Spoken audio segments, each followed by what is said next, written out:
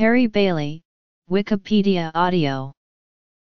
Harry Richard Bailey was an Australian psychiatrist and hospital administrator. He bore the primary responsibility for treatment of mental patients and drug-dependent clients via deep sleep therapy and other method at a mental hospital in the Sydney North Shore suburb of Pennant Hills. He was its principal.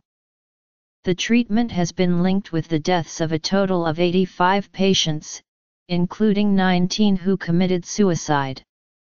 Bailey committed suicide while he was investigated.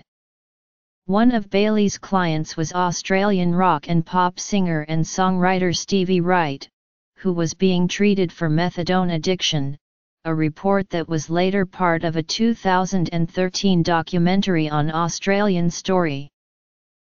Bailey was born in Picton, New South Wales, to Jack Nelson Bailey, a station master and railway officer, and Ruth Kathleen Bailey, née Smith. He attended Christian Brothers College, Waverley, then enrolled in science at the University of Sydney in 1940. He did not complete his studies and took a position as a pharmacist's assistant. He went back to study medicine at Sydney University, graduating in medicine 1951, and in psychiatry in 1954. He was awarded the Norton Manning Memorial Prize for Psychiatry and the Major Ian Vickery Prize for Pediatrics. From December 1954, he spent 15 months on a World Health Organization fellowship in the North America and Europe, where he observed the sedation techniques, psychosurgery, and electroconvulsive therapy methods of Ewan Cameron in Canada, William Sargent in the UK and Lars Leksell in Sweden. Early life and training. Whereas most of his compatriots who specialized in psychiatry sought out their advanced further training in Britain, Bailey worked in Louisiana with Robert Heath of Tulane University. He also studied electroconvulsive therapy and surgical and pharmacological care under Sir William Trethowan and Cedric Howell Swanton back in Australia. Bailey had shunned psychoanalysis, also known as the talking cure, as a treatment for psychiatric problems, and instead chose to focus on what he deemed to be more conventionally practical and pragmatic treatments like drug therapy and psychosurgery. In 1952, Bailey was Assistant Director of Clinical Psychiatry for the Public Health Service.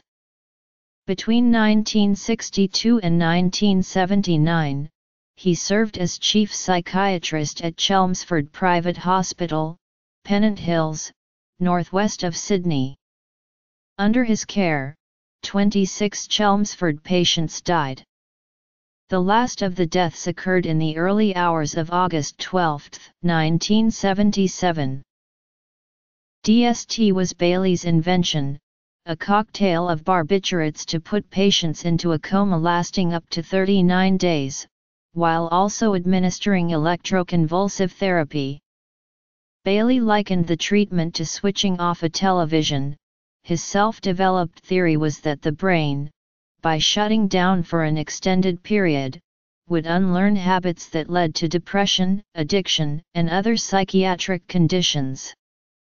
Bailey claimed to have learned DST from psychiatrists in Britain and Europe, though it was later found that only a mild variant was used there, sedating traumatized ex-soldiers for a few hours at a time, not the median 14 days under which Bailey and his colleague Dr. John Heron subjected their 1,127 DST patients at Chelmsford between 1963 and 1979.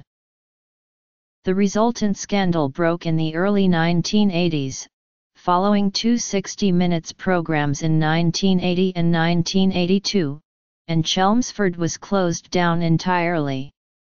In 1985, the legal and medical investigative machinery finally coordinated their actions, and Bailey was facing committal proceedings over the death of Miriam Podio in 1977.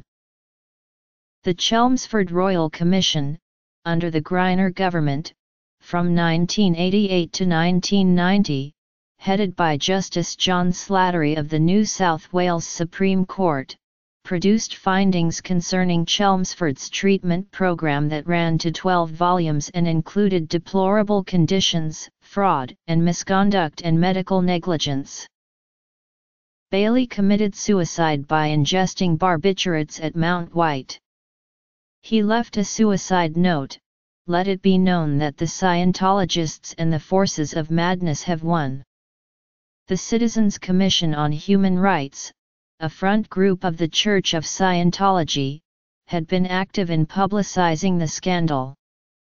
The government then banned the treatment and instigated stricter guidelines governing the administration and the care of mental patients. Deep sleep therapy. Chelmsford investigation. Death.